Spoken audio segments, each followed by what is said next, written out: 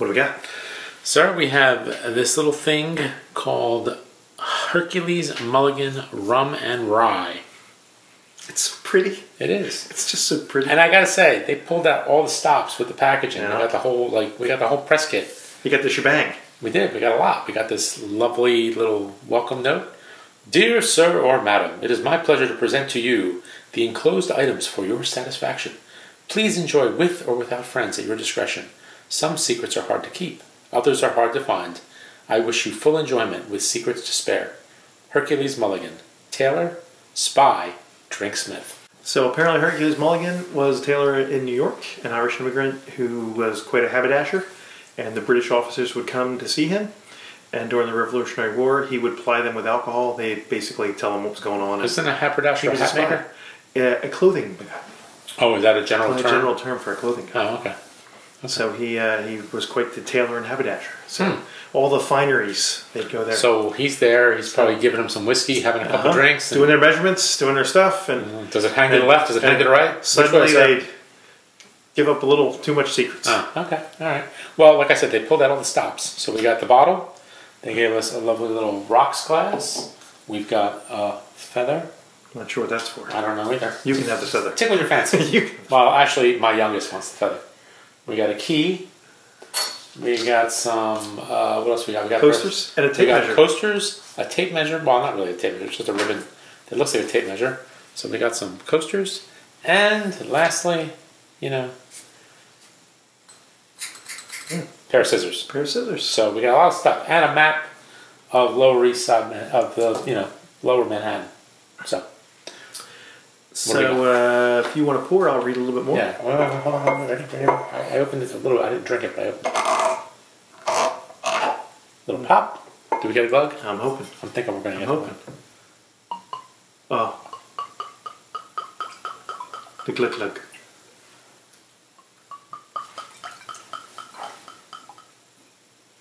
There you go. Okay, continue. So this is the brainchild of spirits industry veteran Steve Lovin, Green Soba, the co-founder of Flaviar, and Mario Mazza of New York-based 5 and 20 Distilling. Mm-hmm. They're affectionately known as the Three Musketeers, and they put together this, and the drink itself is a 50-50 blend of Caribbean-aged rum, homegrown American rye whiskey, inspired by the Revolutionary era. They introduce fresh, organic ginger root that's macerated into the rum and rye blend, add a splash of bitters, and there you go. So it's like a cocktail in a glass. They refer to it as an Irish old-fashioned. Huh. Okay. I'm in. Cheers, sir. Salute. Slange, since he's Irish. Ooh. Fancy. This is 43% alcohol, and it comes in a nice 750. What's the 43% you said? 43%.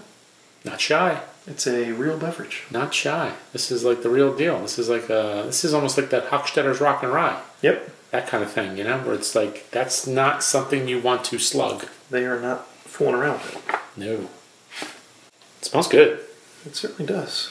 I get the ginger, I get a little bit of rum, I get a little bit of that rye spice. What else did they say they put in there? Ginger, a splash of bitters, and then the rye and the rum. They said what kind of bitters? Like I almost got like an Angostura kind of thing. They did not say the bitters.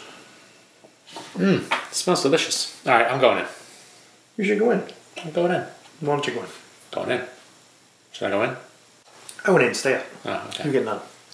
Ooh, that's nice. Sweet, spicy, pretty well balanced. That is nice.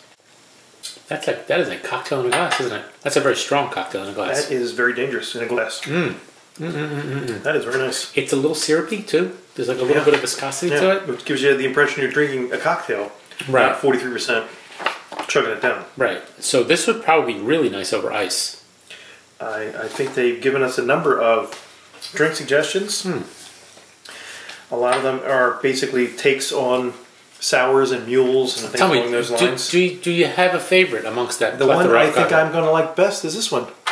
Neat. Neat. Is there a picture? What's that look like? Just give it to me neat. What's that Pretty look sure like? it looks a little bit like that. Neat. Here it is in a glass. Nice. Okay. With books? Do you need the books? Maybe not the books. Maybe books are optional. Maybe not neat. Maybe throw one ice cube in. You know what those books are really good for, though?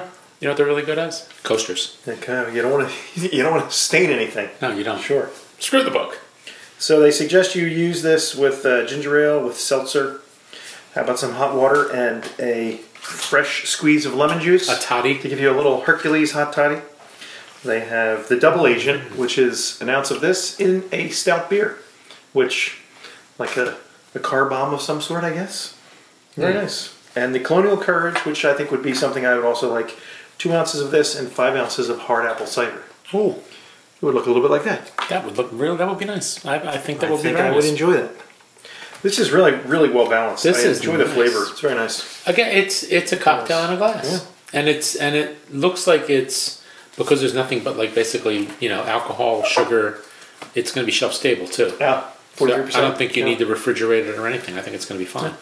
As long as you keep the tight seal on it, I think it'd be good. Well, I think it's a pretty tight seal. It's not like a crappy little cork. It's one of those synthetic corks, but not like it's how some of them you can't really get them out. It's in there. That's pretty good. I really didn't like mine. That's nice. That is very nice. That was really good. So Flaviar put this together as a crowdsource.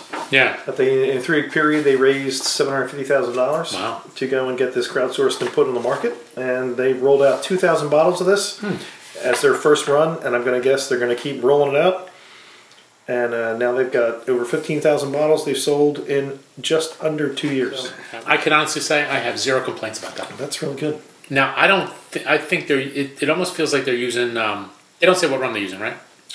They say it's a Caribbean rum, But it's almost got like it almost like it would be like one of the like the Zaccapas, like the thicker, more syrupy rums. Ones. Yeah, like not necessarily the. It ain't Foursquare. The Demerara sugars. No, there's no noise or funk in this. This is not Foursquare. This is not Long Pond. No. This is going to be more one of the sweeter rums, which is fine because I think it works with the rum. Yeah. I think it counterbalances the rum nicely.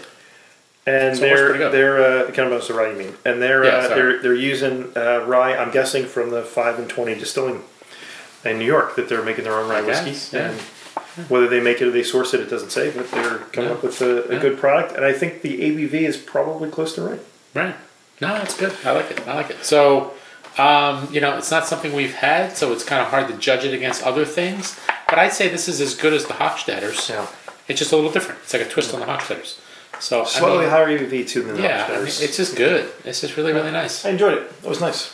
And a little goes a long way. So this could be. There's several cocktails. And I think the recipes in here are certainly something to water this down a bit to make it a little less powerful. Yeah. But the cocktails themselves seem like they're really well thought out, and it's ingredients you can find anywhere. It's not something obscure that you have to buy just from Flaviar or something. Now, I don't usually put whiskey on the rocks, but because it has the sweetness, I think it would be nice because it'll mellow. Well, and it's the cocktail in a glass, so it's got it's the an rum. It's an old fashioned. It's the Irish old fashioned. Yeah. So I mean, throw a little ice on there, throw it over a rock. That's good. And just sip it. So that's good. Anyhow, sir, cheers to you. Cheers. Cheers to Hercules Mulligan, and thank you to Handcrafted PR for getting us on the list and sending us this stuff. It was beautiful bottle. Pretty tasty. Packaging, everything. Yeah. Well done. Good. Cheers. Cheers.